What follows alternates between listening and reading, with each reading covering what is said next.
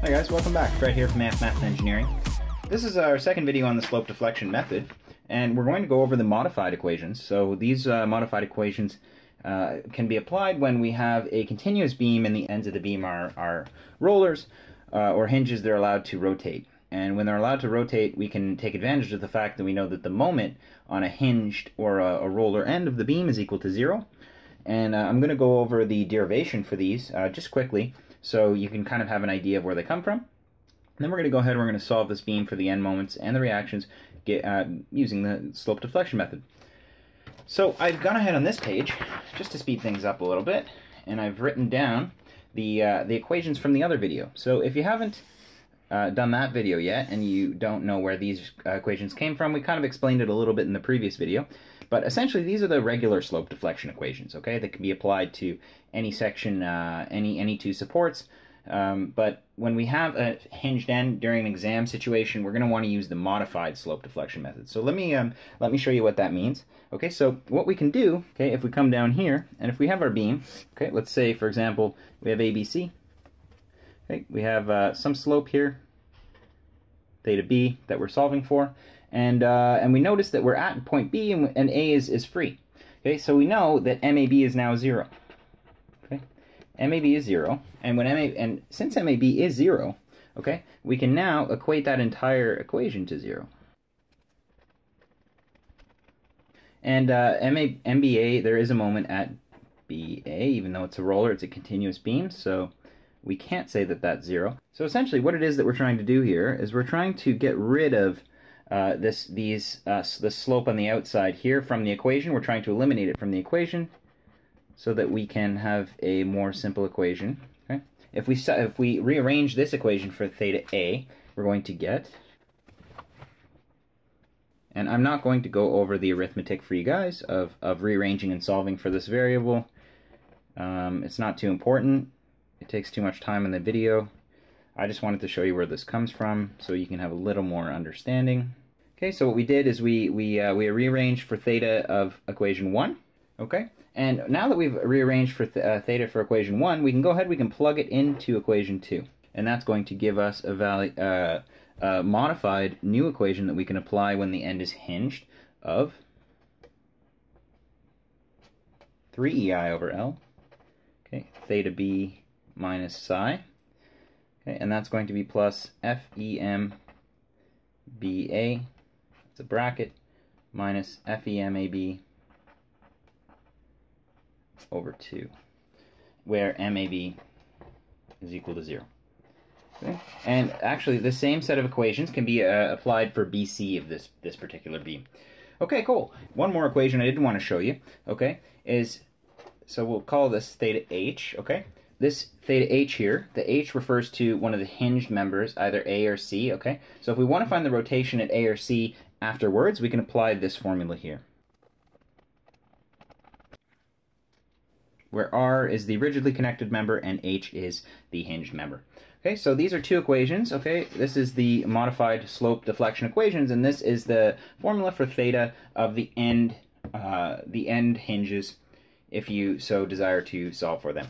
Okay, cool. So let's go ahead and tackle this problem, okay? So if you're not familiar with the method, go back to the first video because we did it step by step. It's the same method as the other one. Okay, so what we did first is we found the fixed end moments for this beam. For practice, I suggest you do these, but in these videos I usually just write them because, you know, we try and keep this video short. And the next step is to write the slope deflection equations, okay? And we're gonna fill them in. So we can also identify the degrees of freedom. So we have 3 degrees of freedom for rotation A, B, and C. Okay, but we are really currently using the slope deflection method only looking for the rotation at B. So we have 3 degrees of freedom. And let's go ahead and write those equations that we just wrote out for this section AB, okay, that we just derived. So we have AB is 0, okay, and we have MBA, let's write now, because we're going to apply, as you can see in this beam, we have a hinged end, so that is applicable for the modified equation, so it's going to save us some time. So let's write in our modified equations. Okay, so we have 3ei over L. Okay, we have theta b minus psi. There is no psi in this question, there's no settlement. Okay, so there's our modified equation. Let's go ahead and let's start to plug in our values here, see what we get.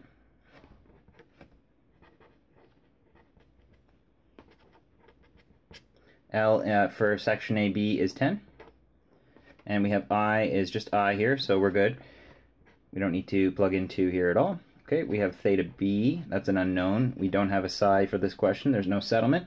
We have FEMBA, that's negative 125, so that's going to be negative 125, okay?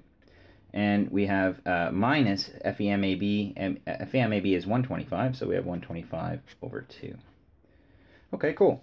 And with MAB equals 0, so if we go ahead and we just solve that out, we're going to have 0.3 EI theta B minus 187.5. Cool. And MAB is equal to 0.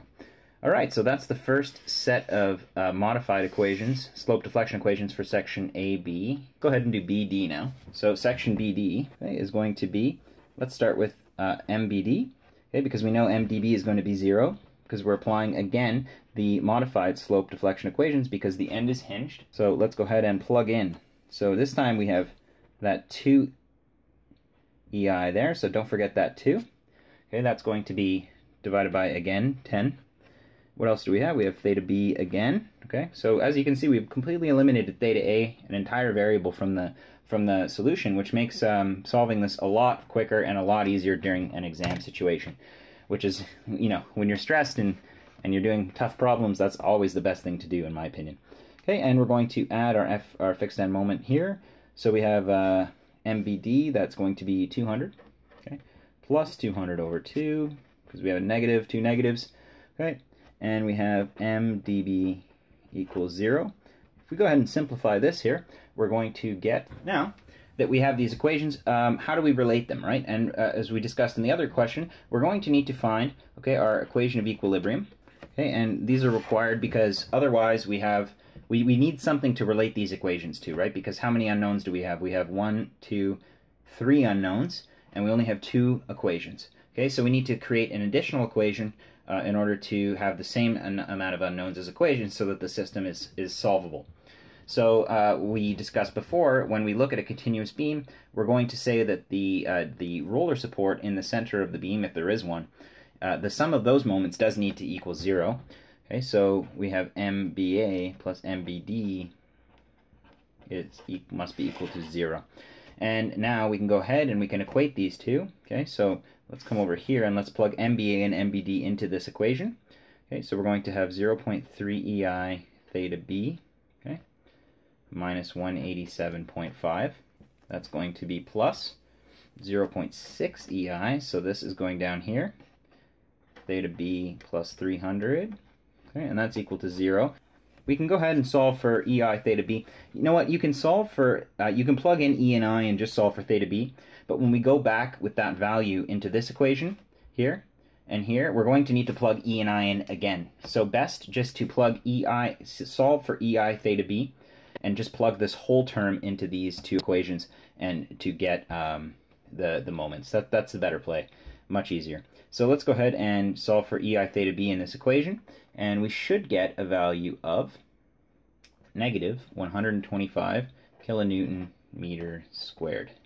And if we go ahead and take this value and we plug it into here, bring these down, we're going to get MBA is equal to 0.3 negative 125 minus 187.5. MBA is going to be equal to negative 225 kilonewton meters. And MBD is going to be equal to 0.6 negative 125 plus 300. That's going to be equal to 225. And as you'll see, the roller support in the center, the sum of those moments must be equal to 0. And so we found MBA and MBD. Okay, if you come back to the next video, we're going to go ahead and we're going to solve the member end forces, the member end moments, and we're going to do a check, equilibrium check to make sure that our values here are correct. So stay tuned for the second part of this video, guys. Like and subscribe.